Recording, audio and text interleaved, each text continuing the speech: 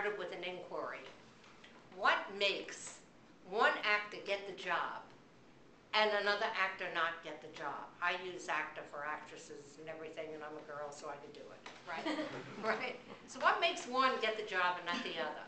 Both of them have a good technique.